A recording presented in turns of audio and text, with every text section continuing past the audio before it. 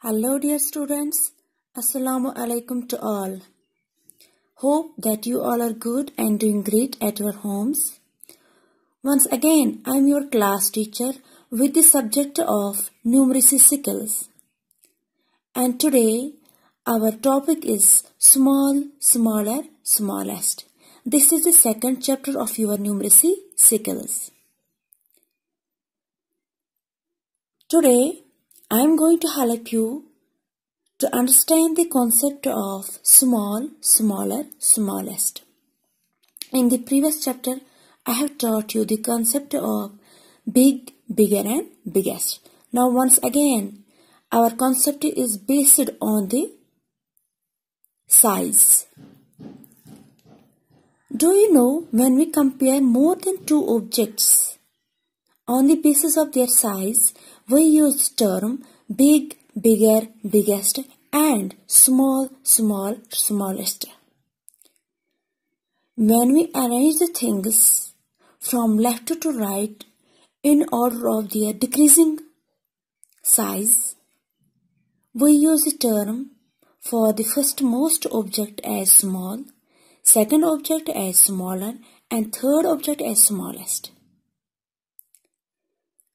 क्योंकि जो size in objects का वो घटता जा रहा है when we move from left to right size जो है वो घटता जा रहा है. पहले ऑब्जेक्ट का साइज बड़ा होता है इन सब से,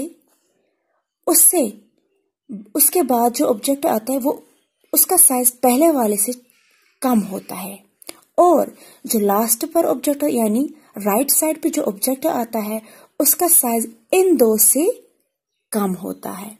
यानी the object which is at the rightmost size has smaller size. Now, the first object is captioned with the term small, second object is captioned with the term smaller and the third one is captioned with the smallest. We use smaller for the middle object because smaller means it is lesser in size than the first one.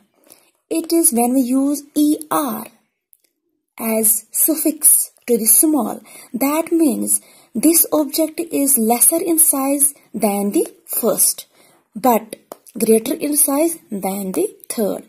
And when we use the term smallest, that means the object which is captioned with the term smallest is much lesser in size than the other two objects.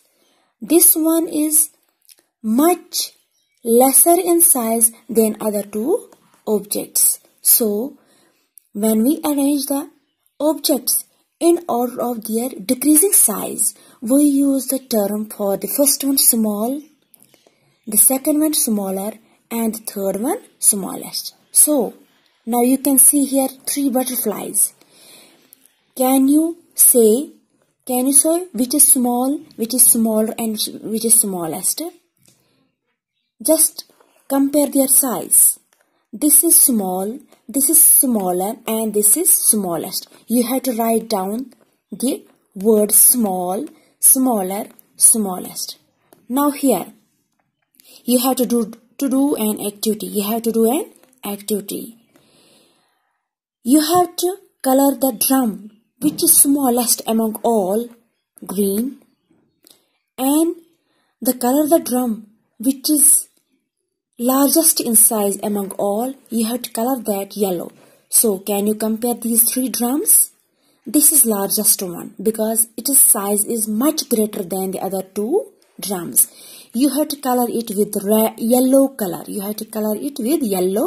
color. You can use sketch pens or crayons. So, which one is smallest among all?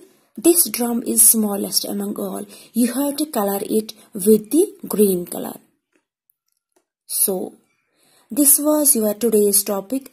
I hope you might have enjoyed it and understood the concept. I will meet you again. Till then, Allah Hafiz and take care.